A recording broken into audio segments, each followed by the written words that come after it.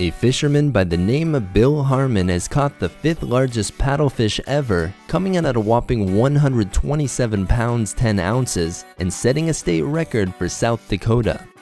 These are primitive filter feeders and have been around a some odd 50 million years before the dinosaurs. Because of the similar method in which they sift plankton from the water, they have been dubbed the freshwater whale. In fact, if you were wondering what that funky little paddle is there for, it's to help them locate their prey. Instead of relying on sight, they sort of feel for the faint electrical signals that the tiny crustaceans give off. And in a dim, murky environment such as this one, having a super sensitive antenna attached to your head will really set you apart from the competition. I've always wondered what it would be like to experience the world through anything other than the eyes, and the paddlefish is just one of the many organisms to do so. So if you could have a sixth sense, what would it be? Let me know down in the comments below. Once again, thanks for tuning in, and giddy up.